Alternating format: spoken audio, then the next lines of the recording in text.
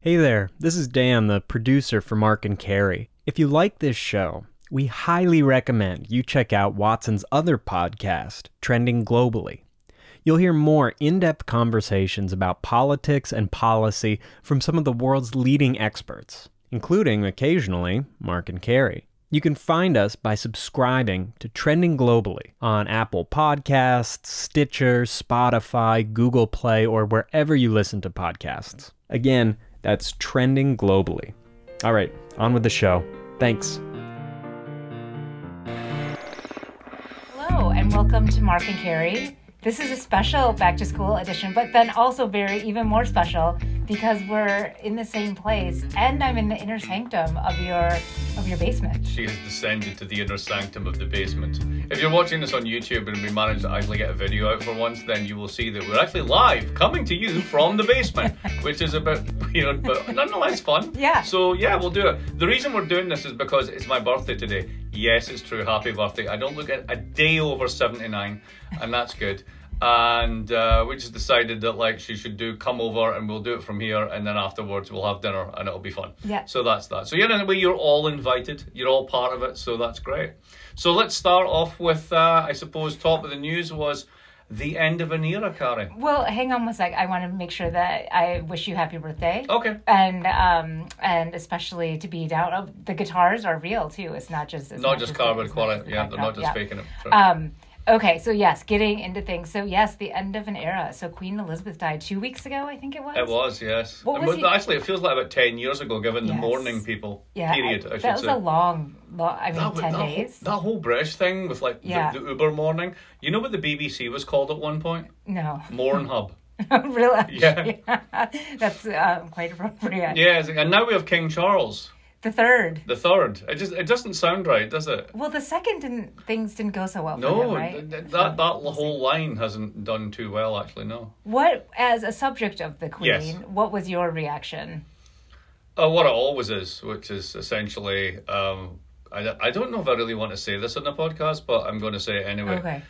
Elderly German who's been living, elderly German immigrant of descendants of, no, let's do it again. Descendants of German immigrants who's lived on welfare her whole life, dies in government housing surrounded by family who's also on welfare. Yeah. So pretty Republican sentiment from you in this one. You can go through the whole thing about, the tourism and having a head of stay, and it's like a force for balance or whatever. I think all of that just completely evacuates when you realise the last person that she met outside the family was Liz Truss, and she died. No, what does this say? And you start off with Churchill, and you end up with Truss. Talk about the decline of an empire.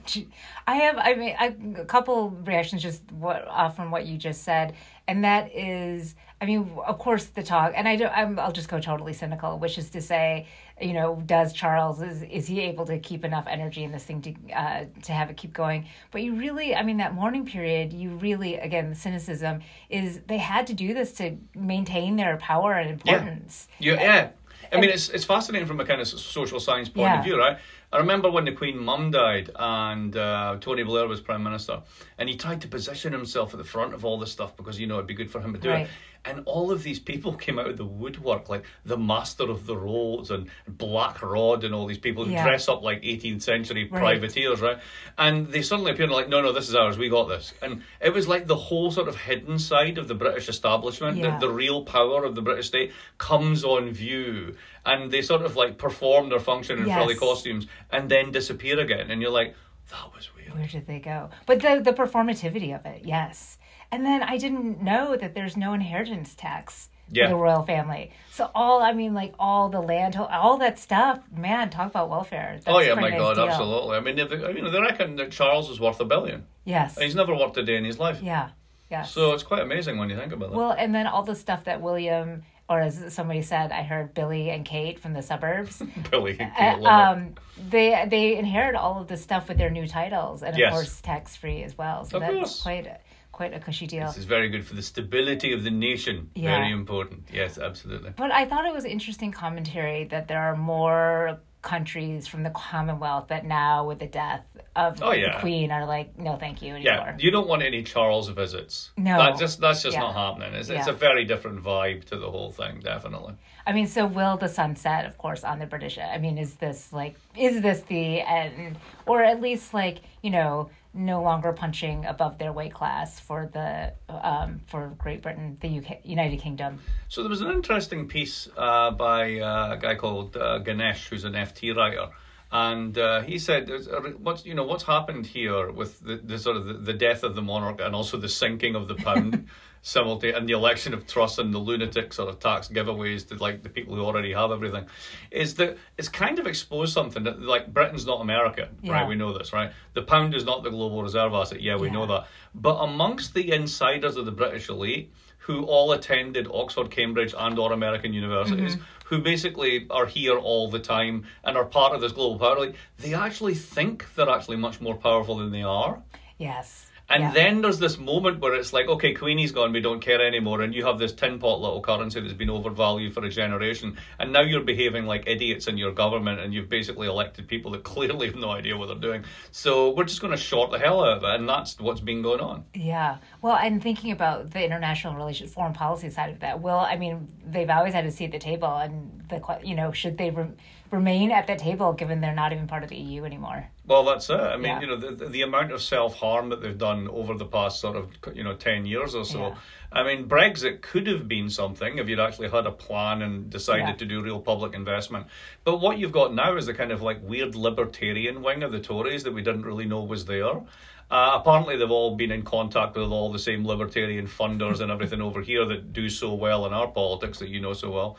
And so then it's just like tax cuts for the rich and we'll burn the house down on the way out.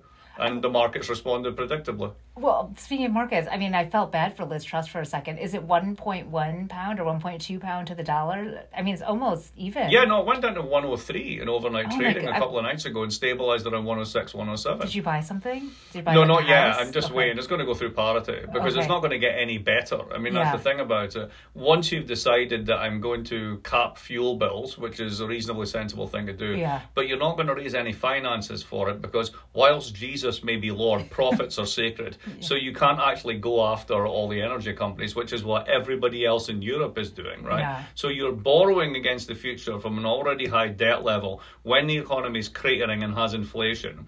So anybody holding pounds is like, I think I'd rather hold dollars. So you start getting out of pounds. The exchange rate goes down. So the stuff you need to import, which is 2/3 of your food in the British case, starts to go up. So people who are already squeezed in this already terribly low wage economy, they're not going to thank her for putting a cap on the bill because the cap's far higher than most of them can afford anyway. Yeah. And at the same time, their purchasing power's getting killed as inflation. The Bank of England has to put up interest rates. It just gets worse and worse. It's like this spiral of doom. And it didn't have to be that way, but Truss came in with her new Chancellor and just decided, I wonder how much damage we could do in one policy announcement. And they went for it. I mean, in a very short amount of time as well. Oh, yeah. And it's been great. The British press, there's a kind of... I discovered this when I got jumped in the press a couple of... while ago. There's this kind of like, there's the Telegraph and the Times and all that. Yeah. And now basically what they're doing is they're blaming the left and woke capitalists for shorting the pound. And it's like, nobody's buying this. Everyone knows a moronic set of policies when they've seen one. And that's what you've done. What's the cadence for calling an election?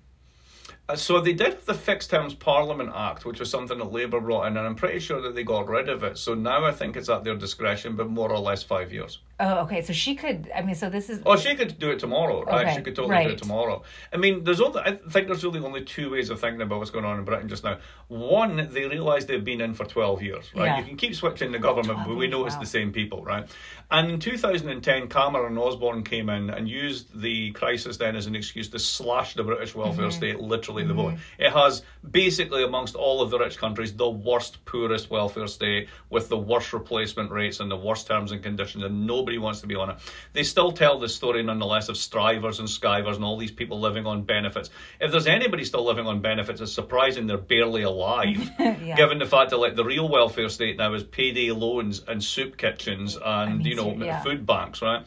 So anyway, this is the first self-harm. Then you do Brexit, which destroys your access to the export markets that you need to grow out of this stuff in the name of free trade and exports. And now you're going to do tax cuts, with which over 90% of it is going to go to people who already have more money than they can spend. Right. So it does no fiscal good whatsoever. It just does a huge amount of damage. So conclusion number one, they know they're out, and they're just basically burning the house down on the way out, so that when Labour comes in, they're going to have a hell of a job repairing it, right? Or number two, even more terrifying, they actually believe this stuff.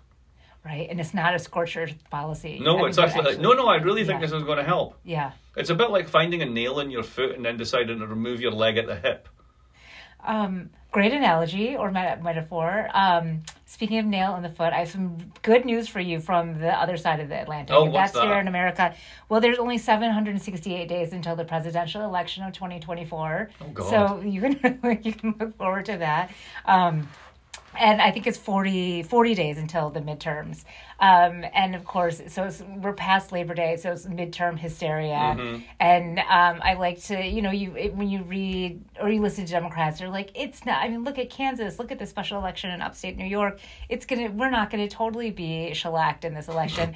But I mean, it's still going to be a tough road to hoe. I mean, President Biden, I think, is now at 42, but he was at 36 at the end of July approval. Right. So that is... Which, in comparison to presidents at this point in the cycle, is actually not that bad, right? I mean, he's not at 20, so that's and he's going up, at least in some polls. So these are all good signs.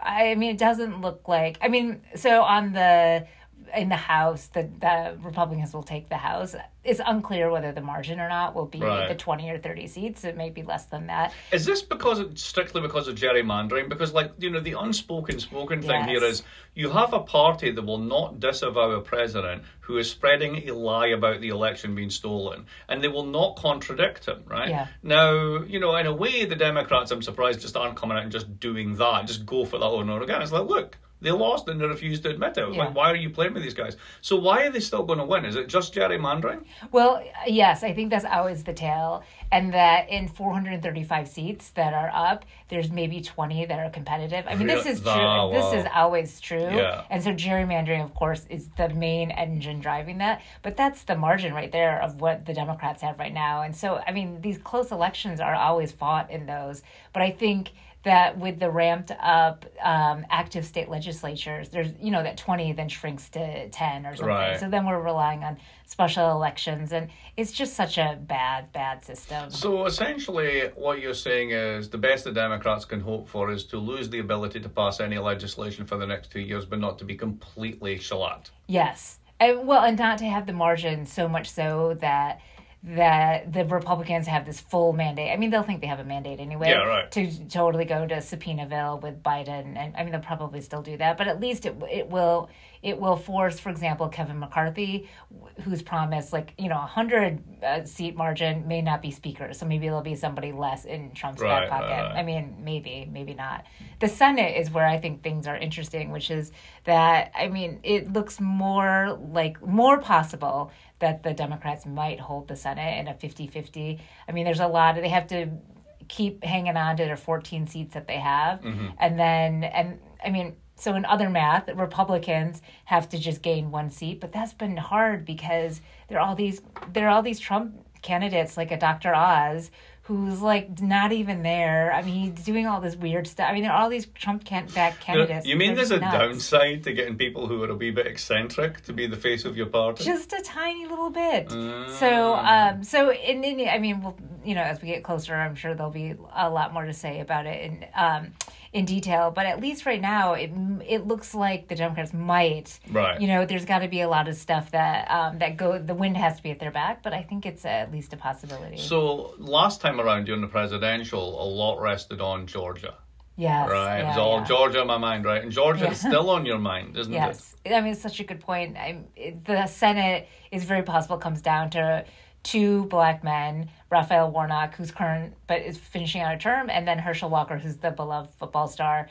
And they're set up to have a debate, and Herschel Walker did this really incredible thing to set expectations of, he's just a country boy. He's not as smart as the Reverend, but he's going to try hard in the debate. So, like, if he can't name all of his kids' names, I mean, that's not on him. He's just trying as hard as he can. So, well, then again, Boris Johnson can't name all his kids' names either, and he had a first-class classical education, so I wouldn't hold that against anyone, to be fair enough. Good point. That's so we'll see what happens in that particular debate. But I just love the setting of low expectations. So if you just show up and you like can put some words together, that's it. And then just say, I'm a football star, he's not, so therefore vote for me. Yes. Right. Yep. Well, and also this elitism too, right? He's the educated Reverend. Yes. Which is then interesting, just thinking about black politics in Georgia, and just that tension that exists. I wonder if that's a generational shift in the sense that sort of, the hold of black institutions like the church as the center of the community, etc. It's just becoming, fractionalized as like the people who are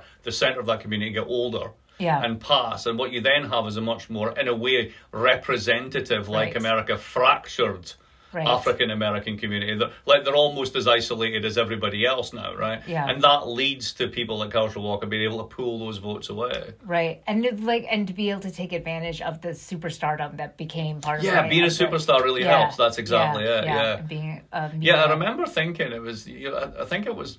If you say that the first Trumpist candidate really was what's her name from Alaska?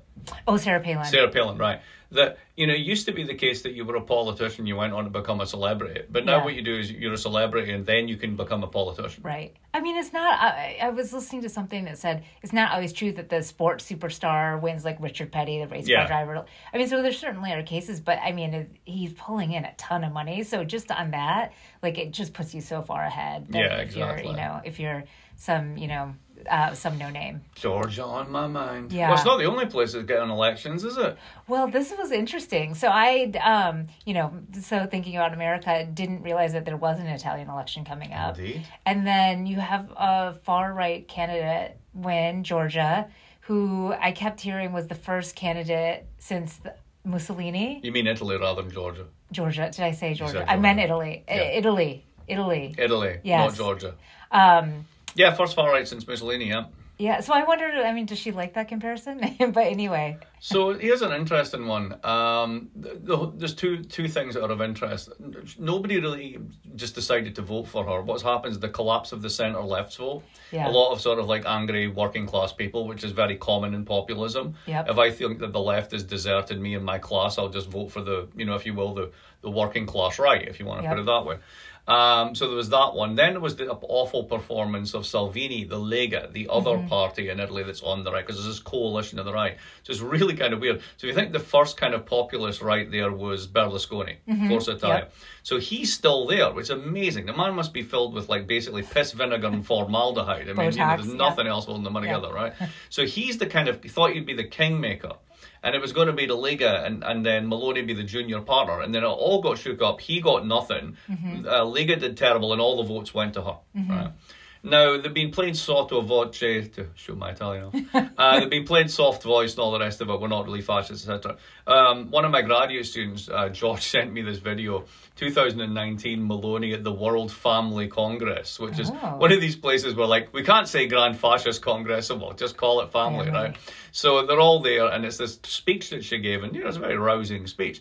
But if you're looking at it, you can see it on YouTube, the translation of it. She manages to drop these key phrases into it. It's brilliant. So the first one is all about why do they hate the family? Why do they hate us? Why do they fear us? Because we're proud of our nation, etc. We're proud of who we are. We are individuals. We're not, number one, we're not just faceless consumers. The way that what did she call them now? The global financial speculators want us to be.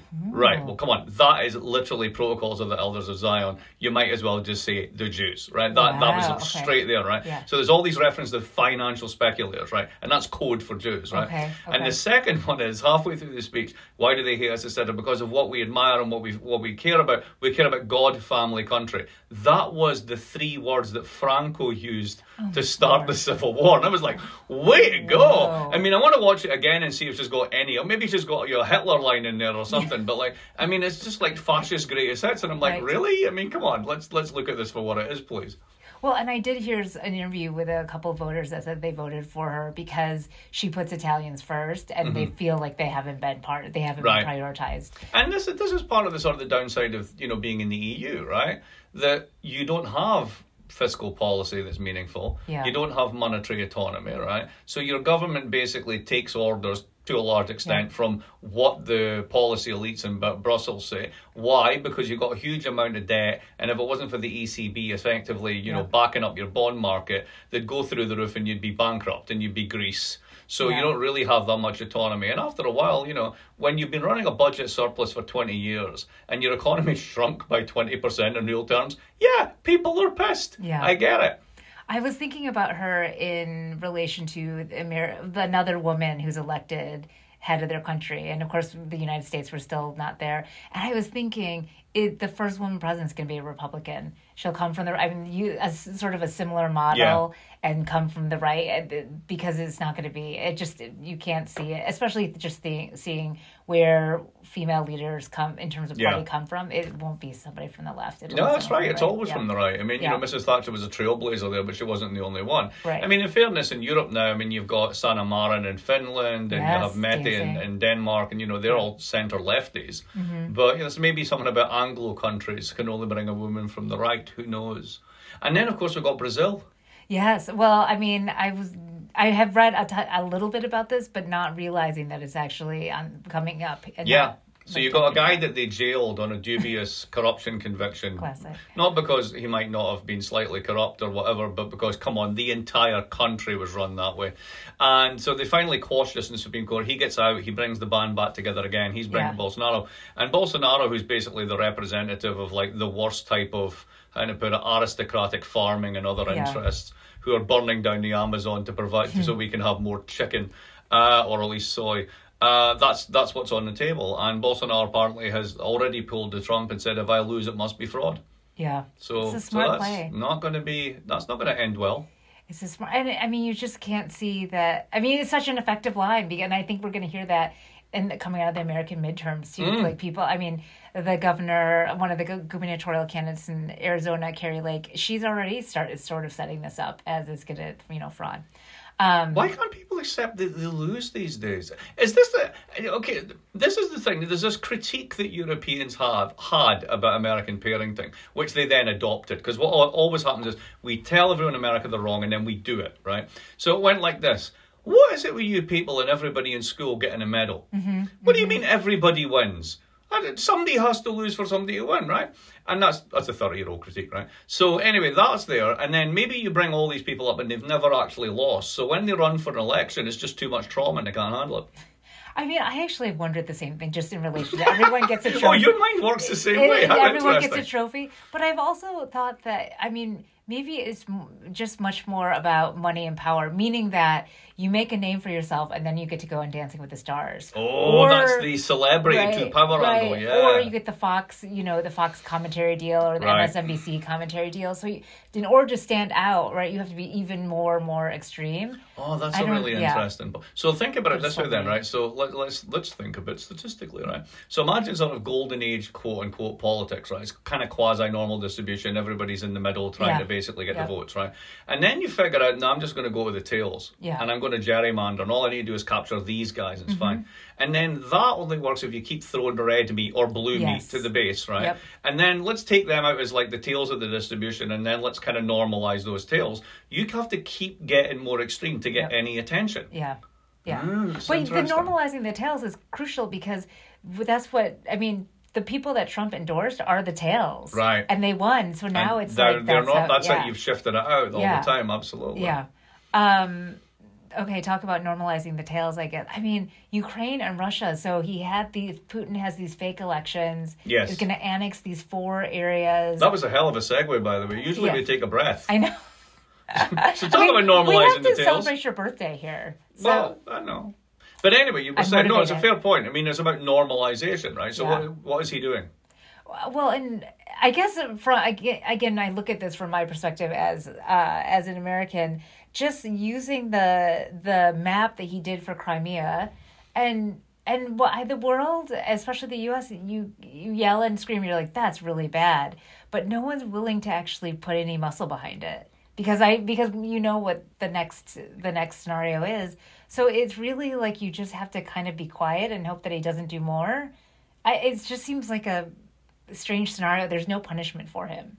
But there's a weird sort of echo of this. I mean, it's nowhere near as blatant or as ridiculous, right? But, Bolsonaro saying, I'm not going to, admit defeat, right? Your Congress person in, was it Colorado or was it? Arizona, basically.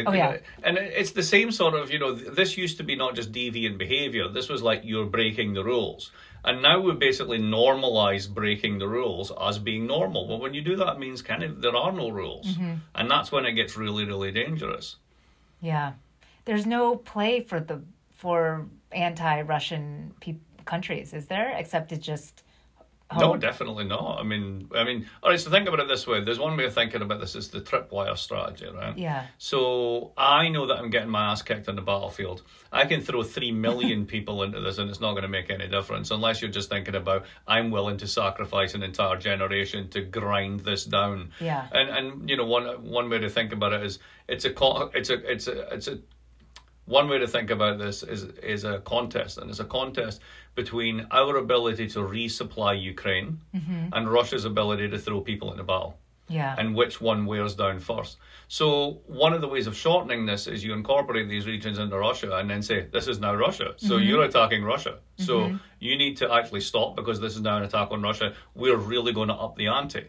And then, okay, what do you do in response to that? And also the pipeline. I mean, that's, wow. Yes. That is literally saying, yeah, we're kind of at war with you. We're not admitting it yet. It is classic hybrid warfare. Yeah. So they deny it. You can't prove it, but it happened. What are you going to do? Mm-hmm. So, they're really in a tough spot. And then they're going to get through the winter okay because German gas storage is at 91%, etc., all that sort of stuff. But it's what happens next year if this is still going on. And given how much the Ukrainians have been damaged and the sacrifices they've made and how much it's going to cost to rebuild the country, do they want to quit now? No, they totally don't. Yeah. So, what are we going to do? Are we going to tell them to back off? Well, if you're going to do that, you should have done it 6 months ago. Right. I did have a moment, I think this week there was a shooting in Russia, right? Yeah. And all of the Russian men that are leaving, and I didn't know how much of that was hype, leaving so they're not conscripted into the... Oh, no, that's very real. I mean, that's basically anyone with a car is like, I'm off to Georgia. So I thought maybe Russian public opinion is what pulls Putin back because he's like, he can't survive. Like people actually... There's a lot of people out in the provinces and places that you've never heard of who are being put on buses with a lot of physical force. Yeah. And they are going to fill those trenches, whether, public opinion likes it or not. Yeah, right. Not the people who are like... it's not the ones who are... It's not the MGU students running out of Moscow, right? Right. They're out there already. Yeah. Finland just shut its border. Oh, it did? Yeah, so the terrible thing is you got all these people who are like, I really don't want to be part of this, and then they got nowhere to go. Yeah. So, that doesn't help. But at the same time, you can understand why. I mean, do you really want to host 200,000 scared, alone, financially done Russian men? Russian men, right. Yeah. So, it's a bit of a problem, to say the least. So anyway, everything's sounding great, isn't it? So happy. I mean, we started off with the end of an era, yeah. Britain's economic dumpster fire, the Democrats thinking that not being completely shellacked is like a good day in the office. Yep. Italy being run, if you look between the line, by fascists. Brazil on the edge, and now Ukraine in a tripwire strategy. Yeah. Is there any good news? Well, there is. In a recent interview, President Biden declared that COVID was over. And then very quickly, his press team said that it wasn't over, the pandemic, and then all the stuff. I think it maybe was the pandemic was over, but COVID. It was a lot of like high stepping, dancing around. Why? See, this is what Democrats do all the time. I don't understand this, right? Republicans will walk up and go, COVID's over. And you would be like, no, it isn't. They'd be like, shut up, liberal. And that'd be it, right? And the Democrats are like, COVID's over. Maybe it's not. We don't want to offend anyone. How about someone in the New York Times? Does the health people think that? That's not the science. Are you wearing your mask? I mean, come on. Well, I heard this really smart take on it, and that is to say that maybe Biden was actually standing up and doing a very Republican thing and saying, we're no more masks, no more all the long lines for testing. We're moving on. Yeah. And so taking that stronger, showing he has a backbone versus. But then don't engage anybody else who's taking this, going the other way. Yeah. I was just up at this American Political Science annual jamboree in Montreal. Yes. And they still had Arrive Can Putin. Oh my God. I mean, it was just one of those things where I was like, where's my MAGA hat? I mean, seriously, right? So you have to download the app and upload this and accept for that. All right, fine. Okay, we'll go through with it. Then I get into the airport. Yeah. And because I fly a lot, I know how to get out of airports really quick. Yeah. Right? So I got out of the airport within 20 minutes. And I'm in a car and I'm taking off. And I get the text and it's like, you've been selected for random COVID testing. You need to go to the airport and go. And I was like, no. So I go and talk to people, and there's loads of people at this conference have all had this thing. Yeah. So we all figured out a strategy. And the strategy is we're all leaving on Sunday morning. So we're all going to get tested on Saturday night. Okay. Because by that point, none of the results matter Right. because we're all back home, right? Right. So I did that. I went to this testing place. It was really hard to get a testing point. There was loads of people from this conference. We're all cynically doing this, right? And, the public health aspect, like nobody in the facility is wearing a mask. I mean, like what level of theatre is this at this point, right? So, we do the whole thing, blah, blah, blah, and we all go home. And then Canada's basically phoning me all the time in French, asking me to verify that I've taken a test. And of course, 4 or 5 days ago, they're like, we don't need to do this anymore. And it's like, yeah, you don't need to do this anymore because it's stupid. Stop it. So strangely enough, I drove from Michigan back to province, went through Canada. Also had to use ArriveCAN, but they didn't even ask for it so I did all the stuff. And then I was like, but don't you want to see this thing that I worked so hard for? And they're like, nah, it's you're fine. good. We You're totally good. don't care, right? Yeah, so the incentive is less to actually cooperate. But good for you and the other political scientists for, figuring out a way to short circuit. Well, we're putting people who study institutions and rules, and they're great until they affect us, and then we cheat. Yeah. So what can I tell you? Yeah. And now I'll never be able to go back to Canada, having admitted that publicly. Florida. Man, well, Florida. I mean, having traveled there and spend time there. Yes. And those pictures are really kind of stunning. Oh my! So I was talking to a friend who lives in Naples. Yeah. And I said, how bad was it? And he said, it was 8 foot over the beach. Wow. 5 foot through the town. And immediately, I know this place really well, right? There are multi-million-dollar properties right next to the beach. And I've always said them, they're like, global warming's going to get this one, right? Well, yeah, because the hurricanes are getting stronger, because the water is warmer. It's just physics. You might not like it, but it's just physics, right? So these bigger, more powerful, slow-moving storms are coming in. They went basically all the way to what's called Airport Pulling Road, which is 2.5 miles from the beach, at 5 feet. Wow, geez. So just think every building being whacked with that. Yeah. The whole city centre is just done. Right? Wow. Now, just think about the insurance and rebuilding costs on this. I was just going to ask that. You keep doing this. So here's a weird way of thinking about this, right? Remember you used to talk about like this is a 1 in 100 year storm, right? Well, if you start to get it every 2 years, it's not 1 in 100 years, right? And if all your models of payments in and payments out are based upon that kind of like it only happens randomly, but it actually doesn't. It happens very concentratedly and they build on each other. You can't insure it. Yeah, that's why I wondered, can you get insurance on those multi-million-dollar homes? It's a very good question. You're going to be able to get them after this storm. Right. Probably, but after the next one? Right. I don't know. I really don't know if you're going to get it. Earthquake insurance in San Francisco, I mean. Right. Yeah.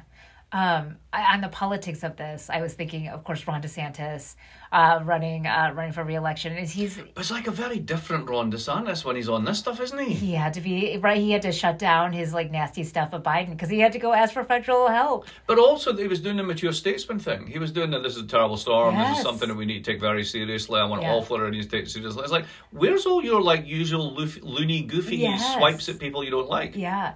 Well, and it's so because running against a well-known for governor, Charlie Crist. And so I expected sort of dueling people, trying to steal the microphone. But I had the same impression that he's really was like the statesman sort of thing. And especially given, that he's like Donald Trump and it's him for 2024 and on and on. Like, it does give you a different look of him. And like, he's a pretty smart politician in this way. And not that I want to say this actually matters or anything, but 2 Ivy League degrees, I believe. It's something I think he's not. He's clearly not. So this is an interesting one then, because the whole sort of like real Republican thing is rhinos, Republicans in name only, right? And that's the kiss of death. Yeah. So he doesn't say that the election was stolen, but he doesn't deny it. Correct. He beats up on LGBTQ people. He does all the stuff he does, which is like, ugh. And he's throwing red meat to the base on this one, right? But then he stands up and he can play the statesman. Yeah. Right? Yeah. So, I hate to quote Eminem, but would the real Ron DeSantis please stand up? Well, and a couple of days before, he had sent the immigrants from Venezuela. Oh, to that was Martha's outrageous. Vineyard. That was kidnapping. But he got more press than the Yeah, rival totally, Greg. totally. It was so just on the media, like the political chess part of it, you're like, wow. I mean, that's kind of not on the ethical or moral side of things. Yeah. Like just kind of stunning to see. Yeah, he knows how to play stunt play, Yes. definitely. Yes. Wow. Yeah. I think this question of where Trump is I don't know even. Yeah, because he's kind of missing in all this, isn't he? Yeah. Is it the legal stuff or what?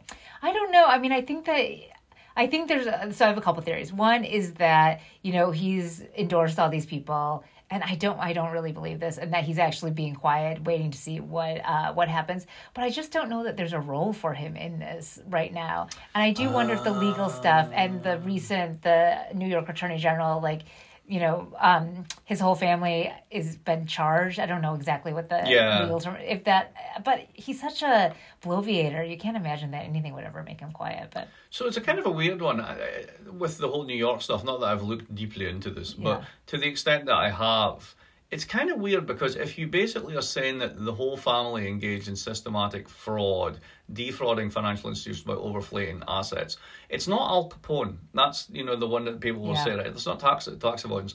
It's RICO. Yeah. It's racketeering, right? Yeah. Now, they have not hit him with the RICO statute.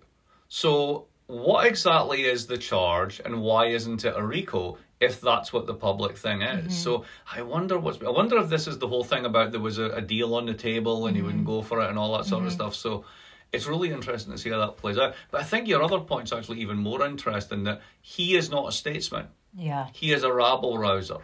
And in moments like this, he just has no role to play. Right. Yeah, he's not standing outside Mar-a-Lago with like a hard hat or a shovel. Yeah, right, exactly. Or say, bringing people in because their houses have been destroyed or any of that stuff. That's not him at all. I wonder how Mar-a-Lago got out. I was just wondering that. I wonder. Yes, Ooh, I was just wondering. That's interesting. Well, I was trying to think of maybe something lighter to talk about, but given the string of topics that we have, this is the only thing I can land on that's potentially lighter, so it really shows you the state of the world. I've heard really good things about the show Jeffrey Dahmer. Really? Yes. So you're actually saying our light thing to end on is a show about a murderous serial killer? Correct. Yes, I've heard it's very compelling. So I've not watched, but I've heard it's very compelling. And that even if you feel the... Who plays him? Factor. Oh, shoot. Of course, now I'm going to forget. Oh shoot, I can't remember. Right. But someone not super famous, right. but enough to kind of fall into the part and disappear. But that, you have the ick of I don't really want to be watching, but it pulls you in and you can't stop watching. Excellent. So that was my light thing about a mass murder. I was just talking to my nephew Alex there because he's watched a bit more of the Lord of the Rings reboot thing than I have, and he says I watched episode 3 or episode 5 last night. I was, how was it? He's staying with us just now. Yeah. So how was it? And he says there was this one moment where they had Gadriel walking on a boat, and it was just this sort of slow-mo of her walking on a boat with going on and lights and all that, and it lasted about a minute. And I remember thinking to myself, they really haven't worked out the plot for this, have they? They're having to take up so much They're just time. fill in a minute, we don't know what to do. Longer. Well, lovely to be in the... Yes, with in the guitars. basement, in the cave, exactly. Yes, this is quite a delight. So now we're going to go off and drink something, but not too much because I have to go to the gym tomorrow because I'm old, and that's my plan on staying alive. So with that, we will love you and leave you.